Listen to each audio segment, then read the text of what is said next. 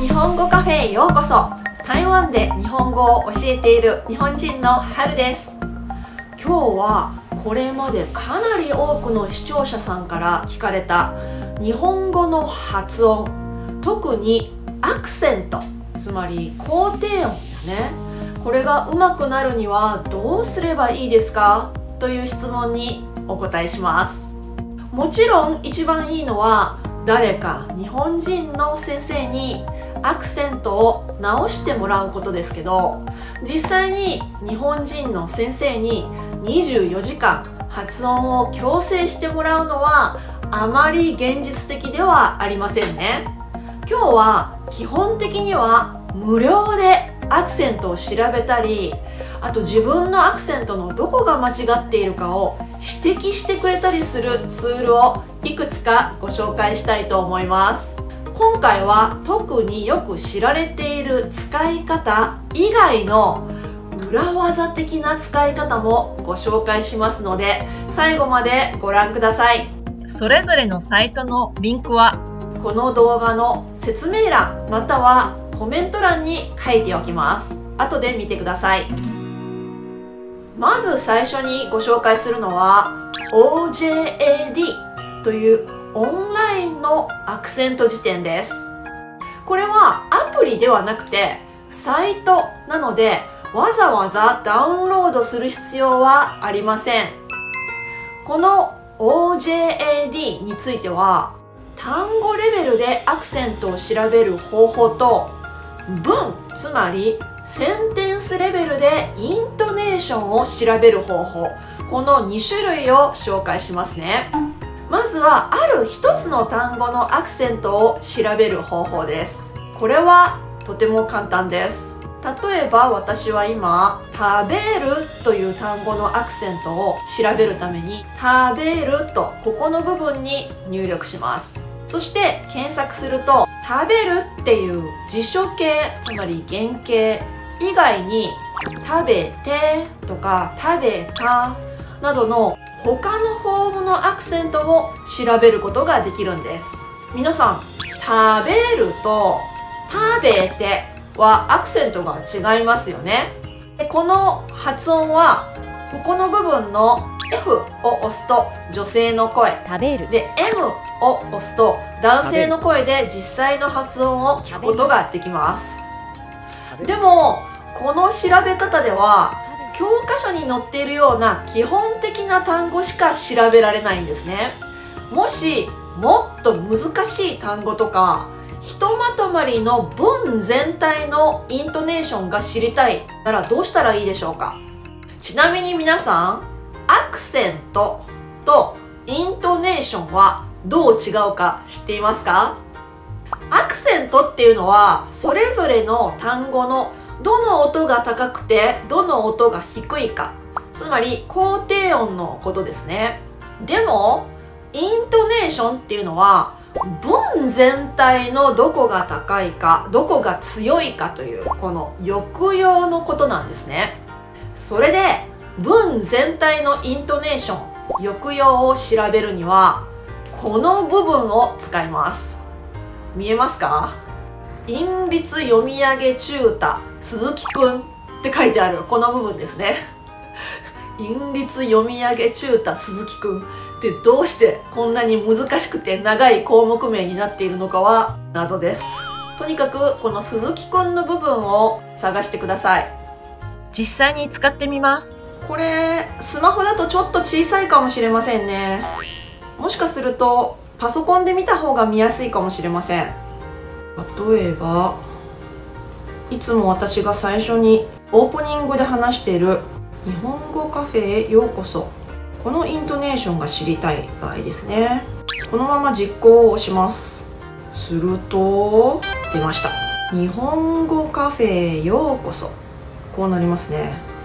読み方が知りたい場合はこの作成をします。 F1 と F2、 M1 と M2、 F は女性の声、 M は男性の声ですね。じゃあF の1の声で再生を押すと日本語カフェへようこそ、こんな風に読み上げてくれるんですね。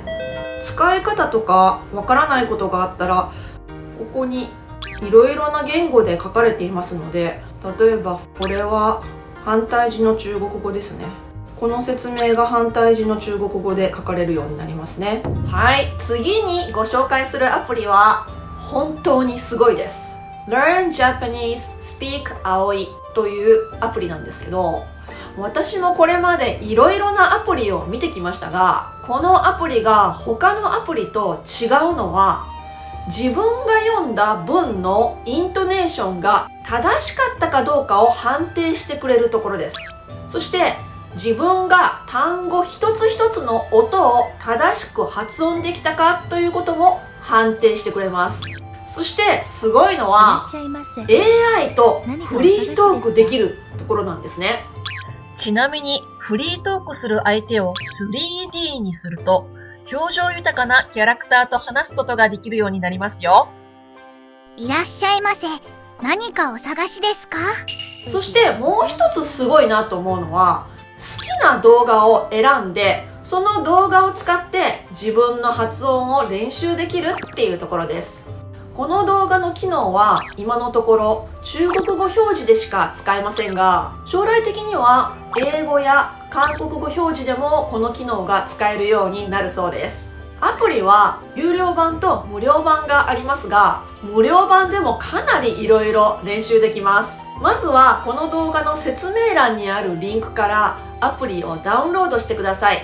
そのまま無料版を使ってみて、もし気に入ったらいろいろな機能を使える有料版を購入するのもいいと思います。今回この説明欄のリンクからダウンロードした人限定で 15% オフで有料版にアップグレードすることができるんです。じゃあ実際に使ってみましょう。左上にいろいろなコースがあります。初心者用とかビジネス日本語とか IT 関係とかいろいろありますけれど、この中で特におすすめなのがこのシチュエーション別の練習ですね。これおすすめです。いろいろなシチュエーションが出てきます。コンビニとかラーメン屋とか、あとドラッグストアもありますね。じゃあドラッグストアで練習してみましょう。ここを押すとよく使う単語が出てきますね。そしてスピーカーマークを押すとスキンケア商品を探しています。音声が出てきますね。痛み止めが欲しいです。じゃあ私の発音をチェックしてもらいましょう。痛み止めが欲しいです。ここを押しながら痛み止めが欲しいです。92点ですね。これは、80点以上だったらもう大丈夫です。心配しないでください。今回ちょっと間違った発音で読んでみます。風邪薬はどれがいいですか？関西弁で読みました。関西弁で読むと49点になります。それからもう一つのやり方は、もう皆さんもよくされていることかもしれませんけど、Google での調べ方です。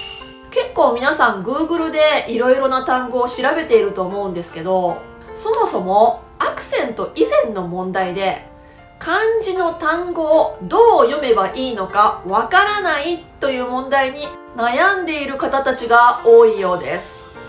例えばこの漢字、生きるとも読むし、生とも読むし、生、小、産む、生えるなどいろいろな読み方があります。私がよく使う方法は Google で読み方がわからない単語を入力して一つスペースを空けて読み方と打って検索する方法です。そうすると検索結果にひらがなで読み方が出てくるので、これも一つの方法だと思いますね。ちなみに調べたい単語の後に読み方ではなくてとはと入力すると、その言葉の意味を説明するサイトが出てきます。ちなみに Google 翻訳を使う方法もあります。単語レベルだったら Google 翻訳の読み上げ機能を使ってアクセントを調べることもできますね。でもセンテンスレベルになるとこのイントネーションはかなり不正確になりますので気をつけてください。最後に皆さんも使っているかもしれません。Chat GPT 無料版を使って発音を調べるという方法をいろいろ探してみました。例えばこの単語の読み方がわからない場合、この単語を入力します。どこかからコピーペーストしてもいいと思います。そしてこう書きます。何々の読み方を教えてください。またはそれと同じ意味の文をあなたの言語で入力してください。すると答えが出てきます。このようにチャット GPT を使って漢字の読み方を調べることはできたんですけど、それぞれのアクセントとか文のイントネーションを調べる方法は残念ながら見つかりませんでした。やっぱりアクセントやイントネーションは最初の2つですね。 OJAD または Learn Japanese Speak Aoi を使うのがいいと思います。はい、最後になりましたが、さっきの葵先生のアプリにはいろいろな動画を使って発音を勉強する機能があると言いましたが、今回アプリの開発者の方たちから皆さんにもう一つのプレゼントがあるとのことです。それは皆さんの Facebook で今見てくださっているこの動画ですねをシェアしてくださった方は3ヶ月間動画で勉強するこの機能を無料で試すことができるというものです。詳しくは説明欄またはコメント欄をご覧ください。ではまた日本語カフェで会いましょう。はるでした。